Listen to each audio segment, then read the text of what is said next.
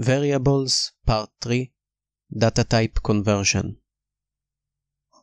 In this lesson, I will show you how to convert between data types, let's say from an int to a string, from a string to an int, from a double to a string, etc.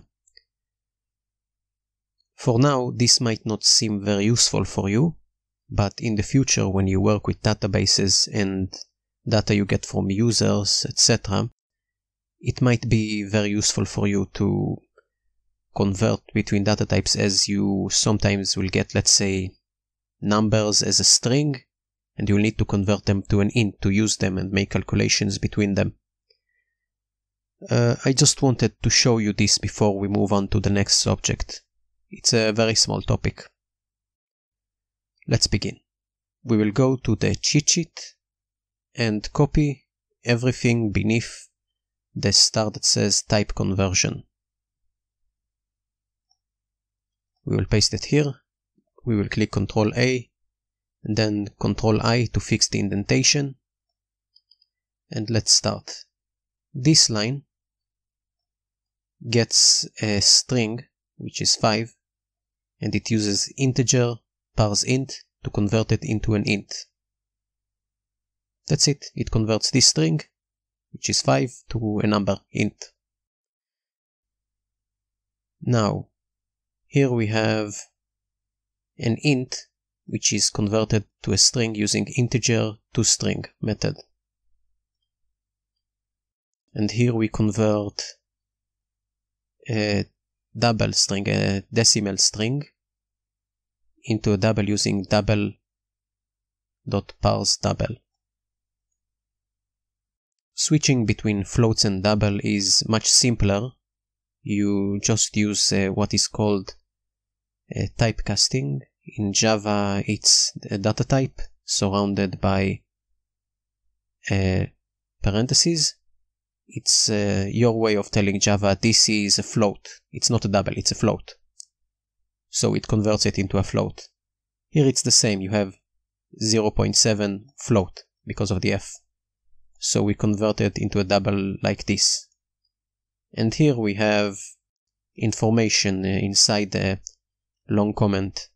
In case you're wondering how to create a long comment, you use slash star and then star and slash again to close it.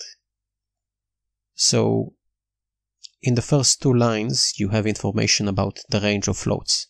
It's between this number and this number, and this one is for double. It tells you the mathematical range of the double and float.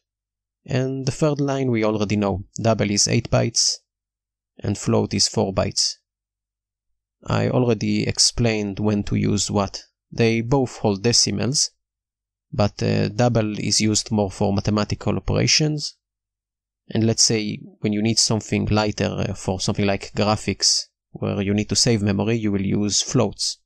It's less accurate, but you save a lot of data storage.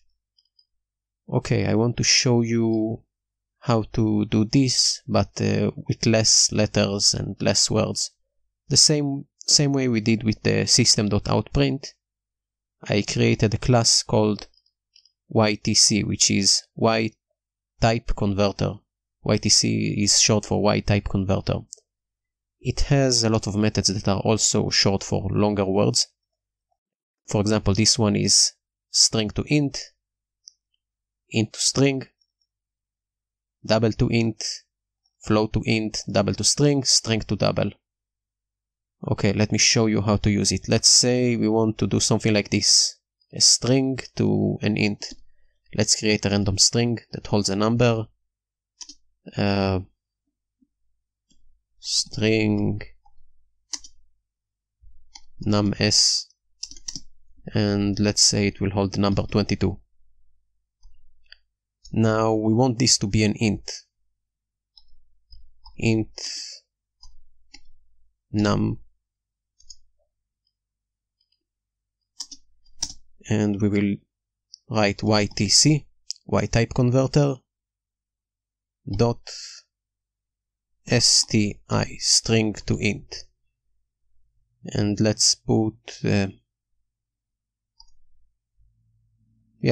already put it there, num s. So now this string is turned into an int, which is inside the variable num. We can use ytc because, as you can see, it's in the same package as main. You don't even need to include it at the top. Okay, let's do another one. Let's create an int and call it I, and let's say we call it 99. We want to convert it to a string. And let's call it is, which is short for iString. And we will write ytc dot its, which is short for int to string. And let's put I inside the parentheses, and it converted this int into a string, which is inside i.s now. This might not seem very useful now, but this may come very much handy to you in the future when you write more complex programs. It's easy to cover, so I covered it now. If you have any problems with it or don't understand it or have any questions, use the Q&A or contact me. And that's it for this lesson.